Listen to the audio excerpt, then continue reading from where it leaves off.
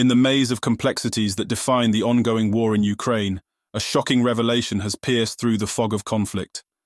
The infamous Wagner Group, a private military outfit, announced the capture of Lieutenant Colonel Roman Venevitin of the Russian Ground Forces 72nd Independent Motorized Rifle Brigade.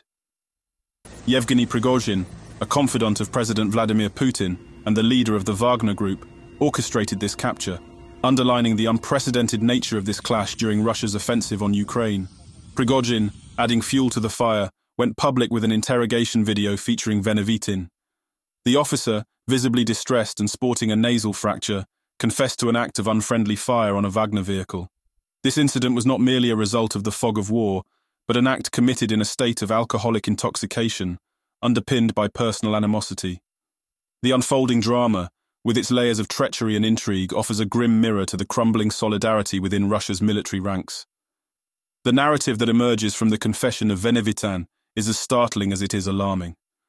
According to his testimony, Venevitin, backed by a group of 12 of his soldiers, launched an assault on a Wagner vehicle. Their mission, as the Russian officer claimed, was to disarm the mercenary group's rapid response unit. The Wagner Group, commanded by Prigozhin, had faced gunfire not from an adversary, but from a faction within their own national army. The evidence of this discord is manifest in the published document, where Prigozhin pointedly identified Venevitin's brigade as the culprits of the hostile assault. This disclosure, while sensational in its own right, shines a harsh spotlight on the deep-seated discord between the Wagner Group and the Russian Defense Ministry. In the harsh light of these revelations, the battle lines are being redrawn, not just on the ground in Ukraine, but within the very heart of the Russian military. The ripple effects of this incident of unfriendly fire are only beginning to be felt, and the repercussions are poised to shake the very foundation of Russia's war effort. The volatile mix of politics, pride, and personal grudges is precipitating a potential crisis within the Russian military. This friction became evident in the Wagner Group's retreat from Bakhmut, a city stained with the blood of the longest and most brutal battle in Russia's 15-month-long invasion of Ukraine. The Wagner mercenaries had to fight not only their declared enemies, but also navigate the treacherous terrain mined by their own compatriots.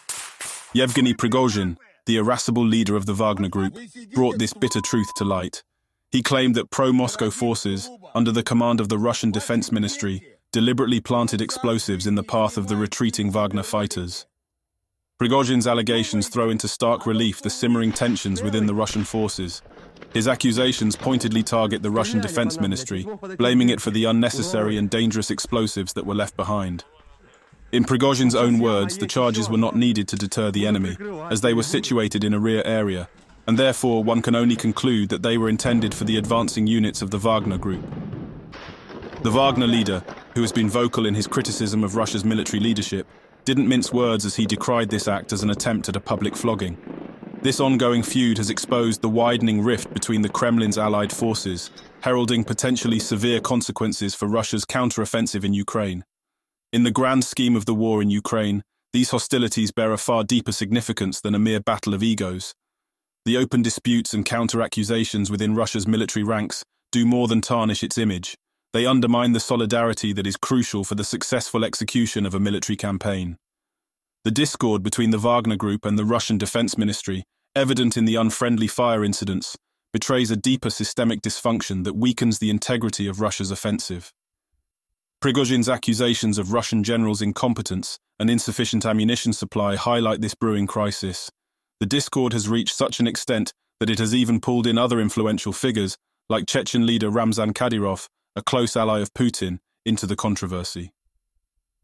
As the Russian counteroffensive in Ukraine struggles under the weight of its own internal conflicts, one can't help but wonder what the implications will be for the overall war effort. This bitter feud has the potential to detrimentally affect morale and operational effectiveness among Russian forces, further complicating their tactical prospects. The events at Bakhmut and the incendiary rhetoric between Prigozhin and the Russian Defense Ministry are not just isolated incidents but symptoms of a larger issue that Russia must address.